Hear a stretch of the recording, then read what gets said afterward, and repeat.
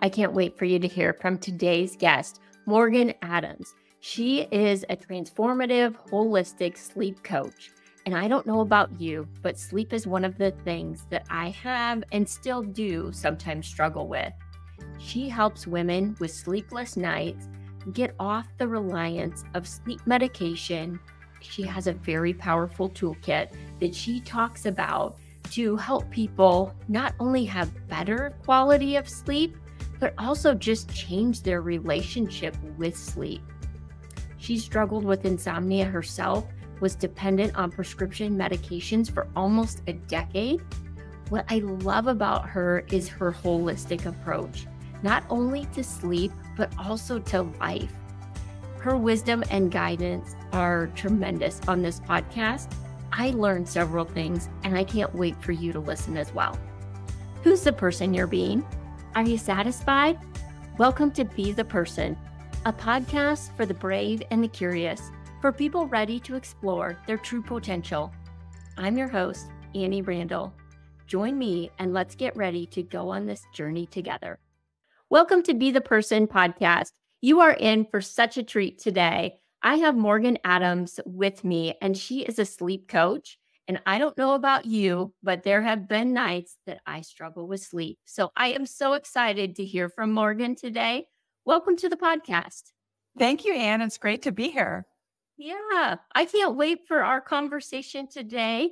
Part is selfish of I want to know the information. And so I was so excited when I learned, because honestly, I didn't even know there was such a thing as a sleep coach. So can you tell us about that and why you became a sleep coach, what that entails? Just a little background. Yeah, well, I became a sleep coach because I actually had insomnia years ago. And it was a situation where I would lay in bed for up to 2 hours most nights, waiting for sleep to come, tossing and turning. And after a few months of that, I just got so fed up. I went to my primary care doctor and I was given an Ambien prescription. And Ambien is just a really popular sleeping medication that I'm sure your listeners have heard of. At that point in my life, I was a pharmaceutical sales rep. So taking a medication was no biggie to me. It was just like part of my daily kind of routine. So after about 8 years of that, it wasn't, I will say that the pills got me to sleep more quickly as advertised. Yeah. The problem was the next day grogginess, brain fog. And at this point, I had transitioned into a new role at work where I was responsible for writing quick press releases and just being a fast writer. And the brain fog, I could not get the words on paper fast enough for my bosses. And they were, beginning to worry, what's going on with her. And so 8 years into this, I met a man who is now my husband. But when we were beginning to date, he said to me, when you take that pill to sleep, you kind of act like a zombie and it freaks me out. Mm-hmm. And I was like, wow, he's right. He's right. So that was really my impetus to stop taking the pills. I did what I don't recommend other people do, and that is take yourself off your medications without the guidance of your healthcare provider. I kind of went rogue. However, I was able to successfully get off the pills. Slept pretty well for years after that. And then there was a plot twist that we can all relate to. We all collectively experienced that in 2020, right in the beginning of the pandemic. Yeah. That first month or so, my sleep started to tank again. And I got really concerned because I did not want to go down that whole road of insomnia. So I turned to Google, Dr. Google, and found some sleep information and was able to get my sleep back on track pretty quickly. And in this time period, I also went to Facebook and started sharing just organically what I was doing to help my sleep. And I came to find out that there were a lot of other women in my circle who were struggling with their sleep at the same time. And that really gave me the impetus to make the sleep coaching an actual business. Now, there were sleep coaches when I started a few years ago, but there were not nearly as many sleep coaches as there are now. And so that's really kind of how I got started. And I'm just very much, obsessed with sharing the information about sleep, being a good PR agent for sleep, because in this culture, the hustle culture, sleep has been demonized in certain circles as, it's for the weak, for the lazy. And I'm here to really change that narrative and help people um, get the sleep that they need and deserve to thrive. We need it to thrive. Gosh, I can relate to so much of that. The one is the lazy part. I have changed my mentality significantly over the years, but especially when we were opening businesses at Orange Theory, the demand was so high for just time and work that sleep was the one thing of like, I'll do that later. And I didn't understand the importance of it and like what it does for your body. Yeah. Yeah. So many things that we're missing out on if we kind of prioritize working, burning the candle at both ends. So a lot of people in business are doing. We're taught that being successful in business means grinding it out, sacrificing sleep. And I think that Arianna Huffington, many years ago, she was sort of the first person to kind of plant that seed in business. She wrote a book. I'm forgetting the title, but she was sort of a pioneer in helping mass culture, business culture, especially take a different look at sleep, because she actually got, injured because she was sleep deprived and fell and hit her head or something like that. So she was the pioneer. And I think gradually, over the past few years that I've been doing this work, I'm seeing more and more positive content about sleep. So I feel very, very hopeful that the tide is starting to turn in that regard, for sure. I hope so. I know it did for me. And the other thing that really resonated was, during COVID was another time I really struggled with sleep. And I wear an Aura Ring tracker I have for many years. And what I noticed during that time was I think my body, it was so freaked out, maybe. There's probably a better word, but it didn't know what to do with all of the stress. And going into deep sleep was something I really struggled with. So even if I was sleeping, the deep sleep was a struggle. What are your thoughts on sleep trackers? I know there's several different ones. Do you recommend? Do you like those? Yeah, I have an Oura Ring myself. And actually, you probably got yours before I did. I got mine right when the pandemic started, during that period when I was trying to recalibrate my sleep. And I have found it to be an extremely useful tool for myself. I do recommend them for people who are wanting to optimize their sleep. Also for people who are able to take a look at their data that the dashboard gives them, and they're able to make behavioral changes based on what they're saying. For example, a lot of people will notice when they get an Oura Ring how much it impacts their readiness scores or their sleep scores when they have alcohol. And so they may cut back or, stop drinking altogether. But, if you're wearing an Oura Ring and you're seeing this data and you don't make any changes, what's the point? Why did you even get it in the first place? The people that I'm finding who don't do so well with it are actually, frankly, most of my clients, because I actually work mostly with people who have insomnia. And people who have insomnia tend to have a lot of anxiety about their sleep. And when they see their data not look so great, like maybe their REM sleep is low one night or their deep sleep is low, they start to over focus on those poor numbers, which exacerbates their anxiety, which doesn't end up helping their sleep at all. So when I'm working with somebody like that, and they say, should I get a sleep tracker? I'm usually like, no, let's wait till we get your sleep on a better track before you venture out into using an Oura Ring or a Whoop or a Fitbit.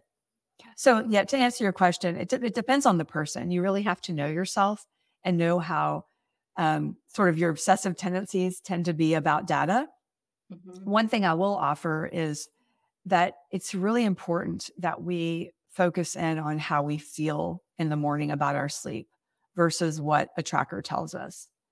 Because there have been studies where they have shown people who actually slept pretty well, they were told, your sleep data didn't look very good. And it was almost a self-fulfilling prophecy. They would also, exhibit behaviors indicative of someone who wasn't sleeping well.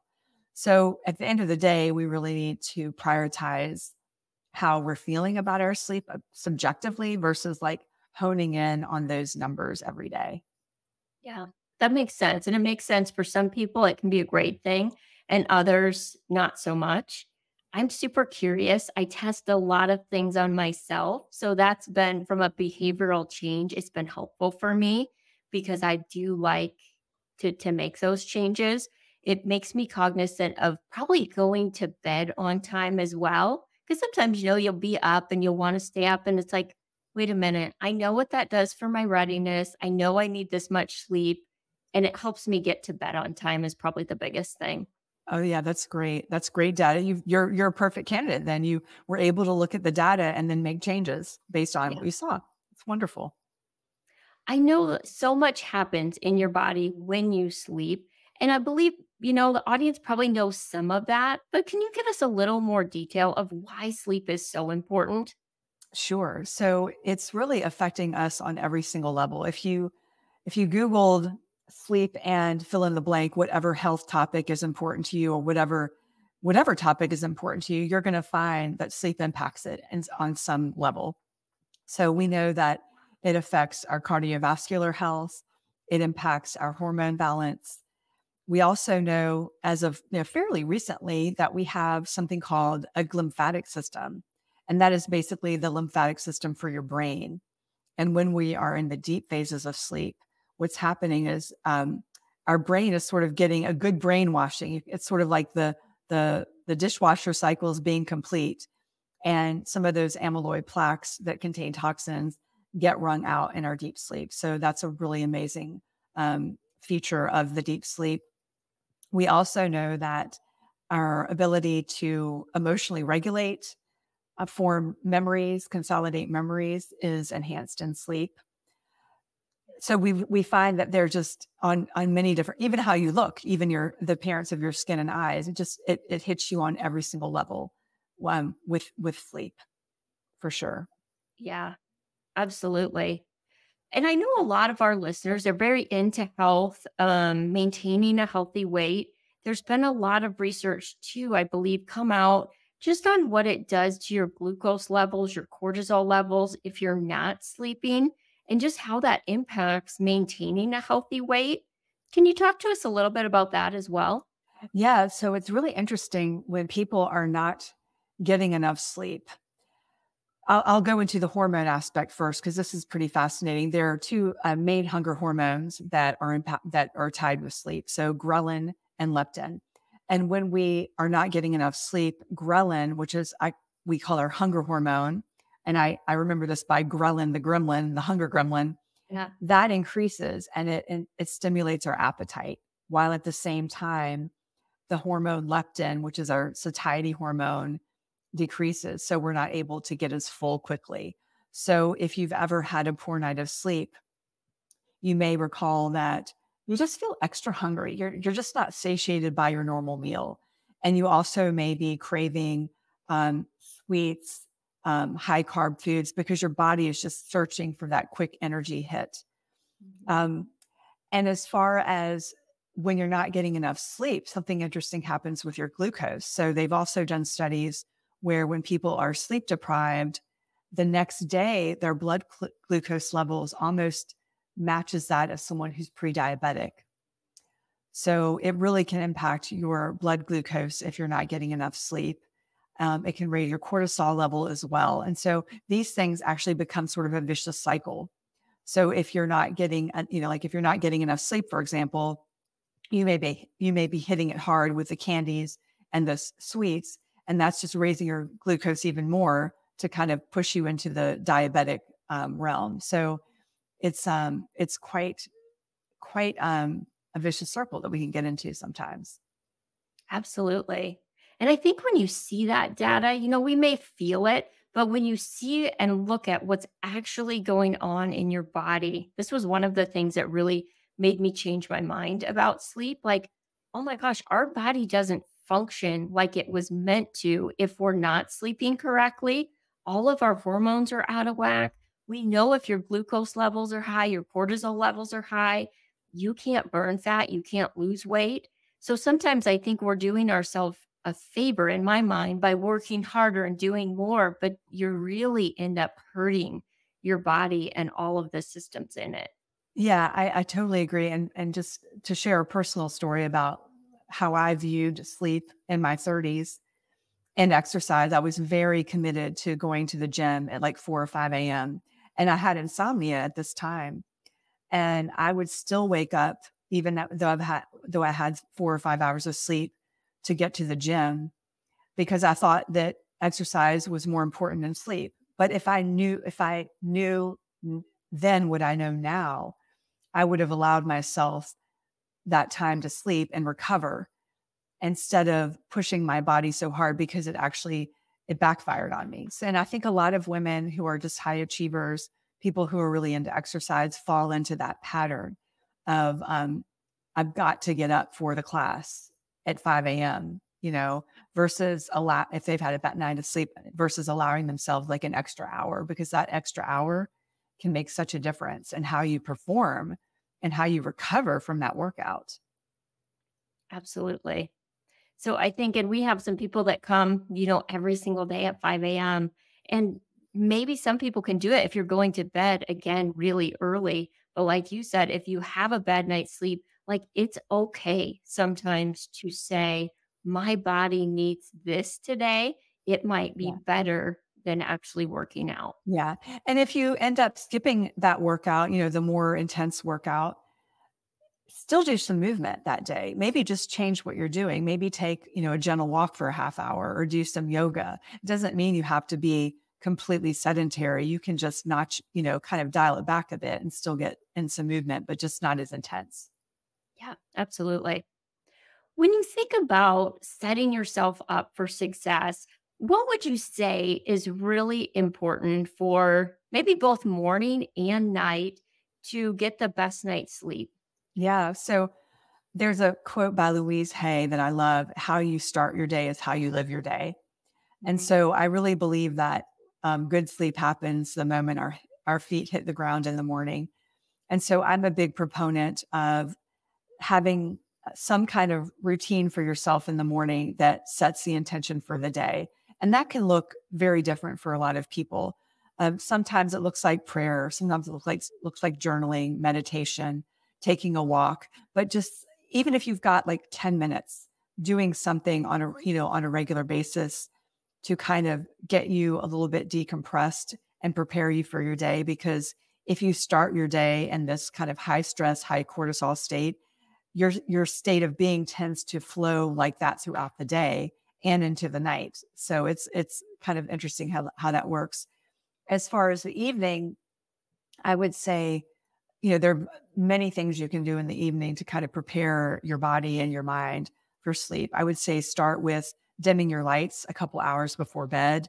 For example, a lot of people have these bright LED lights overhead in their homes. Turn those off and turn on a table light instead, something dimmer. Turning down your thermostat a couple of degrees. You want your bedroom environment to be a few degrees cooler than the rest of your home. So you're looking at probably mid 60s as the ideal sleep temperature, plus or minus, depending on your sensitivity to temperature. And then really prioritizing a time to wind down. Ideally an hour, but we know that not everyone has the luxury of an hour. If you're a busy mom, if you've got multiple responsibilities, you may not be able to do an hour, but at least carving out a half hour for yourself to do something that is going to put yourself in sort of a downstate mode. You're not having a lot of stimulation. You're not having blue light. You're not having stimulating conversations with your partner or your children. You're just doing something relaxing, and that the definition of relaxing is so different for many people. But just, some examples would be similar to what you might do in the morning: meditation, journaling, breath work, prayer, gentle yoga are all great things. Also taking a warm bath. I really believe that the bookends of your day are so important. And I've actually created a free mini course that is about specifically morning and evening routines for better sleep.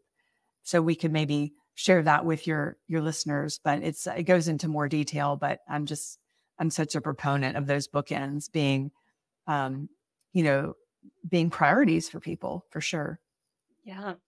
I thank you for sharing that. I'll definitely link to it in the show notes. I appreciate that because I agree. And this has again been a big change for me over the years. Like right away in the morning, I would get up and start either working or work out. And I really have changed that to meditation and prayer. I'll take my dog for a walk. I kind of ease into the morning now, whereas before I feel like I jumped out of bed and started sprinting. And the same with the Yes. nighttime, just how important that is to just have that wind down time. Yes. Tell us, like, what are the impacts of screens? Especially because I know I can be guilty of this sometimes of like watching TV or being on my phone, probably during my wind down time. And I know it's probably not the best, but I still do it sometimes. Yeah. So that's a really nuanced conversation, and one that's sort of giving the sleep field a little bit of, interesting conversation. So my take on it is that we need to be cognizant of the blue light that's hitting our eyes at night, especially if you have light eyes, you're more sensitive to the blue light. I'm a big fan of blue blocking glasses, the kinds that are amber or red. So there are a lot on the market that say they're blue blocking, but they're clear. And if you actually wore them and looked at like a blue display, like a digital display, you see the blue. So they're not blue light blocking glasses. They're kind of being proven wrong. So those are a really great tool to use if you're going to be on a screen. There's also, if you have to be on your laptop or your phone, there are little hacks you can use. One is called FL.UX. That's for your laptop. It kind of makes the screen a more yellow tone. And then there's a hack for your phone where you can have your screen red. So you basically triple click the side button to make your screen red. And I don't know the directions off the top of my head, but if you just Google how to make screen red on phone, it'll give you all the detailed instructions on how to do that. But I think one thing that we need to also consider just as much, or maybe not even, maybe even more than the blue light, is the content of the things we're consuming. So we want to, the thing is we want to be careful about things we watch on TV, like movies we watch. So for example, you could have your blue light blocking glasses on, which is awesome. But if you're watching a horror movie or something scary, or even the media, the news, you're still putting your brain into sort of an overactive mode. You're not putting your brain in a position of being very relaxed when you're watching content like that. So I think they kind of go hand in hand. You need to kind of be mindful about your eyes and also just the content of what you're looking at. So I'm not a big fan of doing the social media scrolling before bed for a few reasons. One of them is the content can be kind of triggering. And also, like, the content sucks you in. The whole job of social media is to keep you on the platform. So just kind of be mindful. And also, there is some merit in doing sort of a screen curfew. If you're the kind of person who gets a little bit tempted by the screens and like scrolling, is to have a, hard and fast cutoff time, at which point your phone goes to another room for the rest of the night and overnight, so that it's not with you all the time. Yeah, those are all such great tips. I love those. One thing I've noticed, and I don't know if it's just me or if you find this with your clients, I'll often have still some challenges sleeping, but my husband will be having no issues whatsoever. Do you find that women have a harder time sleeping, or maybe that's just in my own house? I think you're right on the money. And I've heard this from many of my clients. Mostly they are women, and they are like, my husband's out like a light. He sleeps so great. Yeah. And yeah, the data shows that women have more sleep challenges. We're about 2 times more likely to have insomnia than men. And there are really a few main reasons why women tend to have more sleeping challenges than men. One is kind of an obvious reason: from teenagerhood through menopause, our hormones are in flux throughout our life, most of our lifetime. And that can really impact our sleep. Also, socio cultural reasons. For example, women tend to take on more roles. So a woman in midlife, for example, who 45, 50, she could be having kids at home who she's responsible for. She could also be having aging parents who she needs to be looking after. And on top of that, she might be at the height of her career in a managerial role or running a business like yourself. And so many competing demands. We often call that the sandwich generation. And that creates a lot of stress and anxiety, which spills over into our sleep. And then the final reason I think is really because mental health challenges, specifically anxiety and depression, tend to affect women more. And when you have those types of challenges with anxiety and depression, that leaves you a bit more vulnerable to insomnia. So we do have it a little bit more difficult. That's not just your N of one. I think it's an N of many Yeah. that you're seeing. Now, I know a lot of my friends are kind of at this age, the menopause age, and we've had several talks about, the struggle with sleep there and because of the different hormone changes. Is that something that you see as well? Absolutely. Yeah. I'd say half of my clients are probably dealing with that. And it's tricky. One of the things that I usually have a conversation with my clients about, if we're really sure that it's the hormonal things that are keeping them up, is looking into hormone replacement therapy. And that's a whole other ball of wax, but it is very helpful for a lot of the vasomotor symptoms like hot flashes and night sweats that keep women up. So yeah, I mean, there are other hacks too, but if you're getting kind of to the root cause, that's something to maybe talk to your doctor about. If you've done all the other things, but you still can't solve the sleep problems, it's a good route to take or to explore. Yeah. Definitely maybe some hormone testing at least to see where you're Yeah. at. Yeah. I would highly recommend getting a hormone test done and really seeing kind of where you land, because it's a hard time in our lives, with the fluctuations. And I believe the most recent statistic is about half of women in midlife are struggling with sleep. And unfortunately, we don't have, enough practitioners who are on the medical side who are super equipped to handle that. In fact, um, primary care doctors tend to be the doctors that women turn to first, or anyone turns to first when they're having sleep problems. And not to knock primary care doctors at all, because they do so much. They handle so many things. But in med school, most of them are getting about 2 hours of sleep science training. And that is grossly inadequate for the amount of time we spend sleeping. If you think about, spend a third of our life sleeping, you would think they'd get more than 2 hours of sleep science education. So I'm glad that there are, people like myself in sleep coaching who can kind of help out and make other suggestions and recommendations for when the primary care doctors may not have the tools, because they typically will, and I'm generalizing here, Anne, but they typically will either prescribe a pill like Ambien or, a benzodiazepine, or just give somebody a list of sleep hygiene tips and say good luck.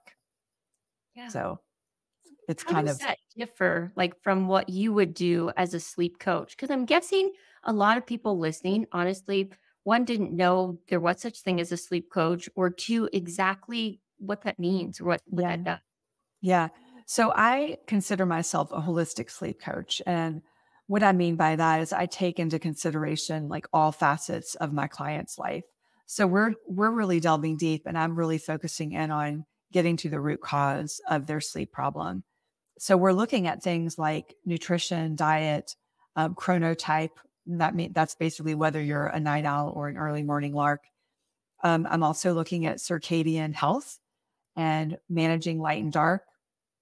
And then on top of that, there's something called CBTI, which is cognitive behavioral therapy for insomnia. And that is actually the first line of treatment for insomnia above sleeping pills. And it's the gold standard. It's been used since the 1980s. So I incorporate quite a bit of those techniques into my coaching. And not to go off on too much of a tangent, but CBTI really is primarily based on a couple of different principles with modifying behaviors.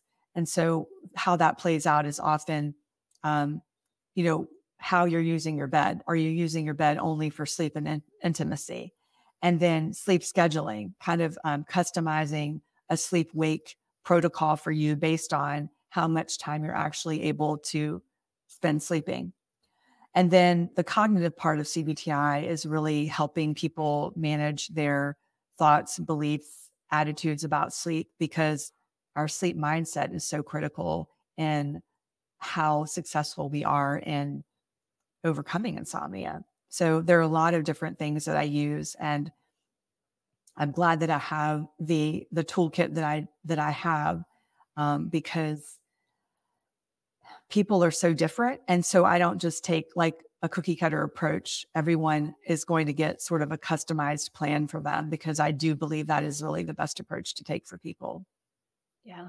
So good because I think a lot of times it just is frustrating. You can't sleep or you're up in the middle of the night and you're thinking you just want to go to sleep. So I think just knowing there are tools and people like you as a coach, I think is super helpful.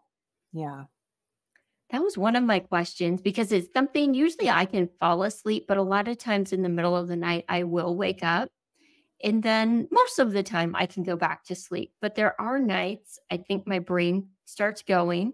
And I'm guessing some of our audience has the same thing happen that I can't go back to sleep.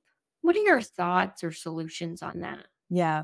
That is actually one of the most common sleep challenges that I see within my clients. So there are a couple things that I would suggest doing preemptively to help with that situation. So a lot of people are so busy during the day. They go from appointment to appointment. They literally have no white space or downtime in their day. And so what ends up happening is once their head hits the pillow or they wake up at 2 or 3 a.m., all of those things that they didn't deal with during the day, all of those thoughts, emotions, those come bubbling up to the surface.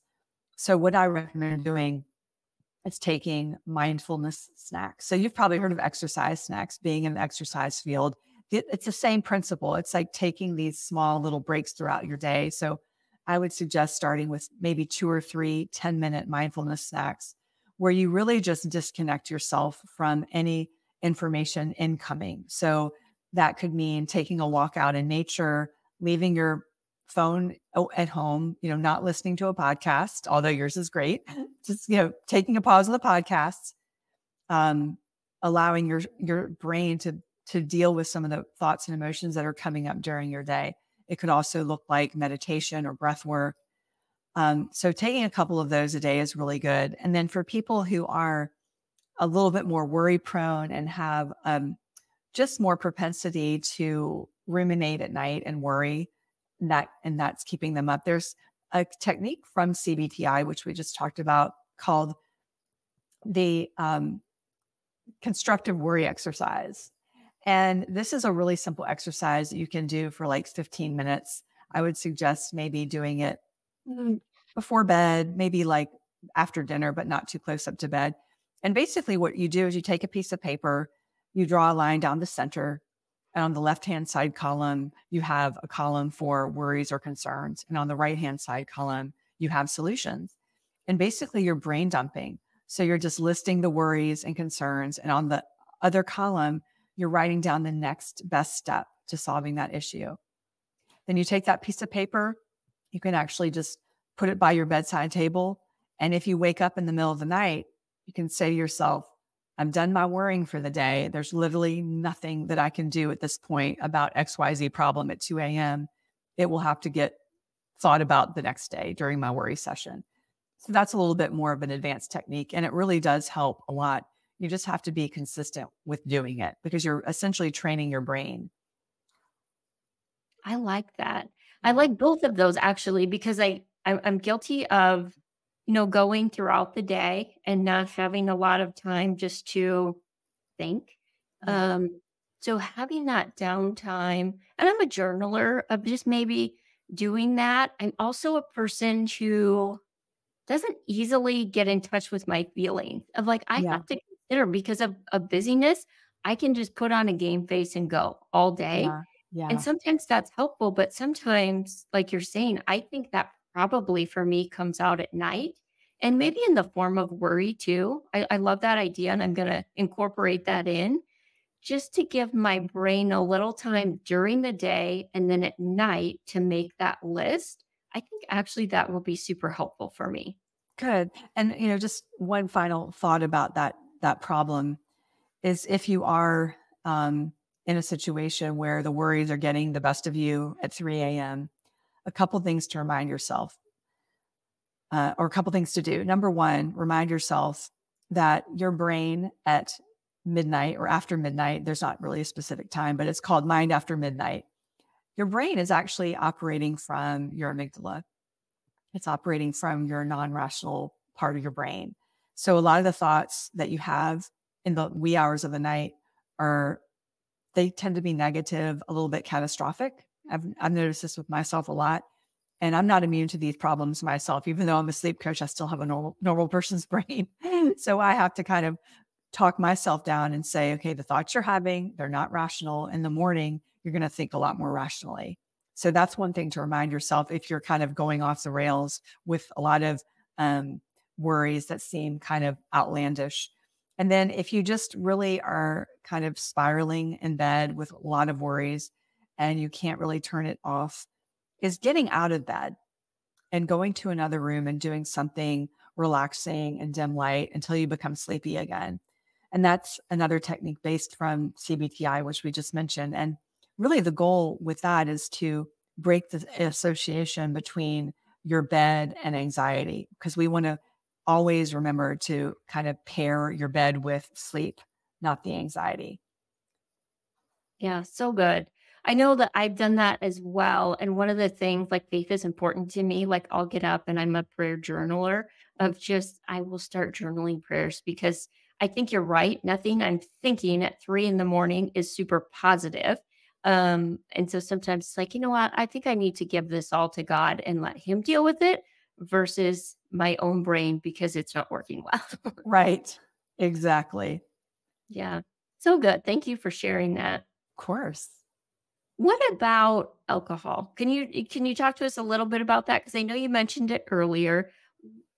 What are your thoughts that's just from a scientific perspective, like we see on maybe a sleep tracker when you do drink at night, like what you can expect and what happens in your body? Yeah. So alcohol is basically the number one sleep aid that we have because it sedates you and it helps you fall asleep a little bit more quickly. So there's that plus side. However, the downside is that it really does fragment or disrupt your sleep. What it does is it kind of shortens your REM phase of sleep in the beginning part of the night, which is a really important stage of sleep. And then you have something called REM rebound, where you may have an extended REM phase at the end of the night. Um, that's also punctuated by a lot of brief awakenings, maybe to go to the bathroom. And you often wake up feeling just unrestored. So, they've done studies on this where they've looked at the amount of alcohol somebody has had and how much quality is affected by the alcohol. And the statistic is less than one drink for a woman can reduce her sleep quality by like 38%. So that's a lot of sleep quality to leave on the table. So as you might expect, when you add more drinks of alcohol to that, you're going to have even more of a knockdown effect on your sleep quality. So I personally have experienced this with myself and my Aura data. I used to drink a lot more than I do now. And the Aura was one of the things that helped me kind of like wake up to that fact, because I really didn't like seeing my readiness score tank or my deep and REM sleep tank. Not to mention I didn't feel so great in the morning. So it's been a great tool. The sleep tracker has been a great tool for me, and just kind of ratcheting down the amount of alcohol I have. So if someone does want to drink alcohol, what I would offer is that think about happy hour versus a nightcap. So instead of having a glass of wine with your dinner at 8 o'clock when you're out with friends, have your glass of wine at 5 o'clock, because you really want to allow that 3 hour time frame between your last drink and going to bed. So you want to give your body enough time to process that alcohol. So that's sort of a little tip if you do want to, still engage in alcohol, but you want to feel good in the morning. Yeah. I think that's super important because a lot of times I believe, and I've seen this in my own data of like, oh, just one drink, or I'll have a glass of wine or something like that. And you're like, wait a minute, what it does to your sleep and your score the next day really bring it down. And again, not to say that I don't drink at all. Like on the weekend, sometimes going out with friends, like I'll just be like, okay, yes, I'm going to choose this. But I will say, like, I don't drink during the week because of that at all. And even like you said, going out to dinner where I might have had a glass of wine before, I'm really going to think twice about it because of my sleep, knowing what it does. And sometimes, again, I will choose yes, but sometimes it'll make me choose no. Yeah. I mean, I think it's good to be aware and kind of have informed consent, if you will. Like you know full well, I know full well, but sometimes we go ahead and make the choice that we're not going to feel so well because we kind of want to be in the moment. But at least we know we're aware of that. We know what we're doing. Mhm. So I would say for a lot of our listeners, especially if you don't use a sleep tracker and maybe aren't, don't see that data of just really knowing. I wish there was people that this didn't affect, but I think it's across the board, men and women. I think, would you agree that science shows alcohol does affect sleep? Yeah, it affects us both, men and women. We tend to have a little bit more sensitivity to alcohol when we become midlife as women. Mm. A lot of women that I know in midlife notice that, and I've noticed this myself, but I think it happened a little bit later for me than a lot of women. Um, they're just not tolerating it as well. Like they could maybe in their 20s or 30s, they could have had 3 drinks, no problem in one night. And then their 40s and 50s hit and they're like, oh my gosh, I feel awful. I feel like I've gotten hit by a truck. So we're just not able to process that as well as we age. And I think that's what makes a lot of women kind of just step back and say it's just not worth it. Yeah. So helpful. What about sleep supplements? I know there's a huge market for that. Can you talk to us a little bit about those and just thoughts overall on sleep supplements? Yeah. So the general consensus on sleep supplements is that they are useful to an extent. So there's there's not a lot of data about it helping too much with people who have chronic insomnia because a sleep supplement cannot really overcome what we call the hyperarousal that happens with insomnia. But if you're somebody who has like the occasional sleep issue or you want to optimize, I don't think there's really any harm in trying sleep supplements. But I feel like people should have realistic expectations of what the supplement can do. Because I mean, if they really worked, I mean, we wouldn't, there's so many out there. Like we just, I've never seen anybody like completely reverse their sleep problem with just one supplement. Yeah. Have you? I mean, Yeah. I've never seen it happen. I mean, and not to say that I've never used sleep supplements. I've tested them, I've played with them, and they all kind of, I've never noticed like the needle moving in either direction, taking a sleep supplement. Um, and I think that you need to really consider the source of the supplement because there are a lot of companies out there who are using cheap ingredients. Mhm. And one that comes to mind, especially, would be melatonin. So there was a study a few years ago where they went into a pharmacy in Canada and took melatonin off the shelves, tested the melatonin, and they found that the amount of melatonin that was actually in the pill was often not matching with what was advertised on the label. So people were getting either way less melatonin than was advertised or a lot more. And the lot more part can be a little bit problematic because melatonin can leave you really groggy if you take too much of it. So you really need to kind of check your source if you're going to go down the route of synthetic melatonin. Yeah. That is one that always makes me feel terrible in the morning. Anything with melatonin in it, I completely stay away from. One of them that's helped me, it's not necessarily a sleep supplement. I think I was probably just deficient in it overall, was magnesium. Hmm. And dialing that in did help my overall sleep quality, but that's been the Yeah. only one. Yeah. Magnesium tends to be probably like the most popular one that I see people take. And I think it can be helpful to a certain extent. Um, but again, if you have chronic insomnia, like I've seen my clients with that take magnesium, it really makes very little difference. So it kind of depends on your starting point. But if for an average sleeper, I think there is the potential to boost it a little bit. Yeah. What would you say as we wrap up? Maybe just some final tips. And then I definitely want people to know how to contact you because I think although some of these tips will be helpful, there'll be other people that need more of a personalized approach that you could give. But if you had to think just generally, what are a few tips that you could leave us with? Yeah, I would say, first of all, think about your consistency of your sleep wake cycle. And really, the most important thing to remember is the importance of waking up at the same time every morning, because that solid anchored wake up time really entrains your circadian rhythm.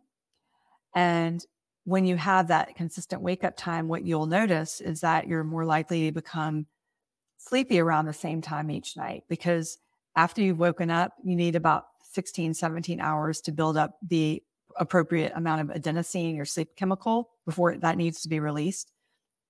So you're going to find yourself with a more regular going to bed time if your wake time is really anchored. And there is a little bit of flexibility with that, because people, my clients especially, they'll push back on me a little bit and say, well, even on the weekend? And that's like, yeah, even on the weekend. But if you are going out and you're going to be out later than usual, you do have about 30 minutes of wiggle room in there. So it doesn't need to be on the dot every single day, but just as consistent as you can get about your wake up time. And also along the same lines, something in the morning is getting natural daylight exposure as soon as you can in the morning, ideally within 30 to 60 minutes. Because what that does, again, just like with waking up at the same time every morning, that it strengthens your circadian rhythm as well. It lets you know it's daytime, it's time to be alert. And one little caveat to this I'll add is that you want to go outside without your sunglasses or without glasses on at all, because the light from the sun actually needs to hit your retina.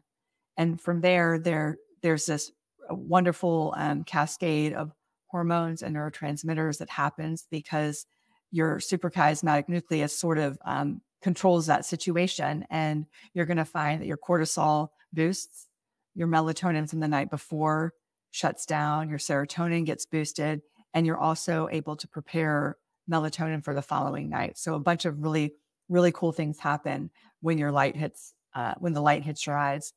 And then I think finally, and this will resonate for so many of your people, Anne, is exercise as a way of helping us regulate our sleep. So we've done several studies showing that exercise helps with sleep efficiency, quality, and we know that from a meta-analysis of like 13 different studies that that exercise helps with our deep sleep, which is one of the most important stages of sleep. So really staying regular with your exercising, getting maybe 30 minutes a day, most days of the week seems to be sufficient. You don't need to knock yourself out in order to get the benefits, but it's just incredibly helpful in terms of helping boost our sleep drive. So those are the tips I would offer. I think it's important to remember too that there's so many things out there in the world of sleep, so much technology, the Oura Ring, the mattress pads, and like I love all of that stuff. I truly do, and I use it. But before you go down that road, really hone in on the basics, some of the things I just mentioned, because they're not sexy, they're not novel, but they actually are so powerful and they do work well. So if you're on the journey of fixing your sleep, start with those basics before you graduate into the more advanced techniques. Yeah, such good advice. Thank you. I know some people again are going to want to connect with you because they're thinking I am one of those people that have insomnia. I've tried these things. What's the best way to do that? Sure. So if you go to my website, morganadamswellness.com, you will see the opportunity to schedule a free sleep clarity call, which is basically a free consultation where we can talk about your sleep struggle and see if sleep coaching is the best route for you. And as I mentioned in our talk, I also have a free mini course that you can sign up for as well on my website. So everything you need to know is there. If you're on Instagram, I'm very active there. morganadams.wellness is my handle. Feel free to DM me and say hi. I love to talk about sleep. Don't be a stranger at all. Awesome. I will make sure I put all of those in our show notes so people can definitely connect with you. So thank you so much. I think just so much wisdom and clarity around this, which can be a little bit confusing, frustrating of a topic, I think has been super helpful today. It's been my pleasure. Thank you so much for inviting me. Yeah.